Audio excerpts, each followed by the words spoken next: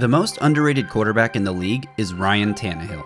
When DeAndre Hopkins chose to sign with the Titans, Twitter couldn't believe it. He picked that quarterback? That's official. I'm a Titan. Hey. Looking at preseason NFL QB rankings around the league for the 2023 season, Tannehill is being grossly disrespected. PFF ranked him 19, behind Justin Fields, a completely unproven player who excels as a runner but still struggles as a pocket passer. Pro Football Network has him one spot higher at 18, but still behind Justin Fields. The 33rd team has him 20.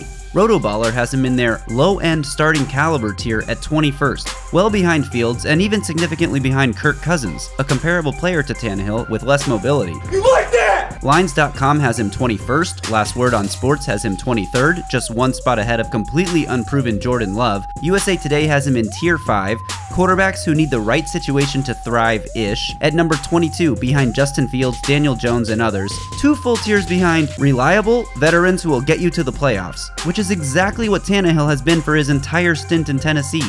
CBS Sports has him 25, actually behind Jordan Love and others including Russell Wilson, Bryce Young, who hasn't played an NFL snap, Daniel Jones, Justin Fields, and only one spot ahead of rookie Anthony Richardson.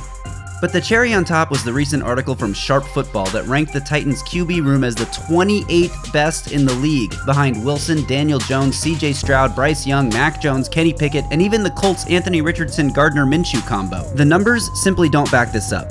Look, I'm not advocating for Tannehill to be ranked as a top 10 quarterback, but he's at least above average and certainly deserves to be grouped with the, quote, reliable veterans who can get you to the playoffs. He's taken the Titans to 2 division titles and 3 playoff appearances in 4 seasons, only missing out last year due to a high ankle sprain that ended his season in Week 15. Since taking over as the Titans starter in 2019, Tannehill has the 4th highest passer rating among active quarterbacks at 100.5, ahead of Joe Burrow, Josh Allen, and many of the NFL's top quarterbacks. What a great throw by Ryan Tannehill. Looking at advanced QB metrics, Tannehill ranks 3rd in the combined EPA plus CPOE metric, 5th in EPA per play, and 2nd in success rate since 2019.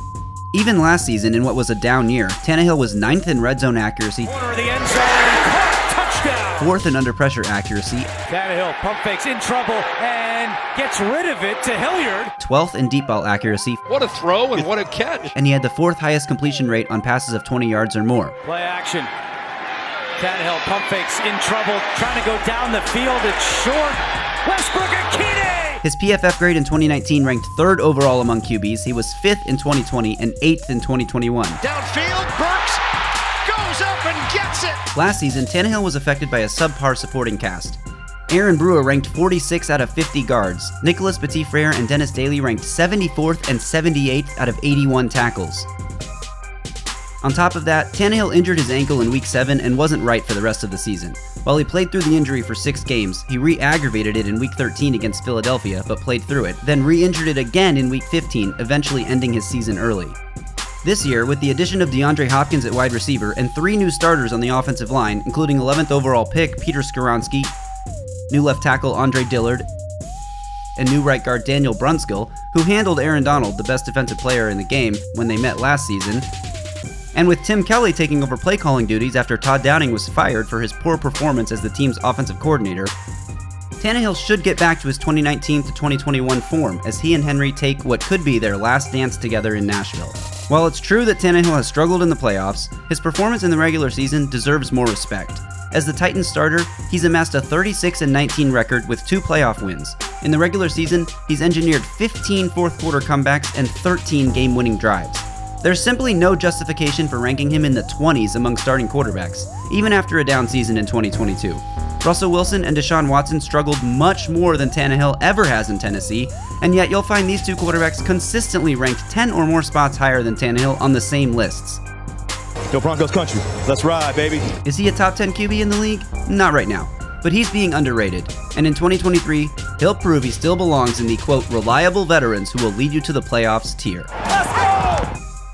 Thanks for watching. If you enjoyed this video, make sure to like it, subscribe to the channel, and drop a comment below.